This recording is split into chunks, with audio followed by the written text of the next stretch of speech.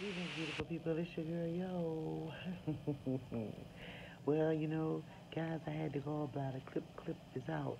So now I stayed the night overnight in the hospital, and so that's where I am now in my penthouse suite.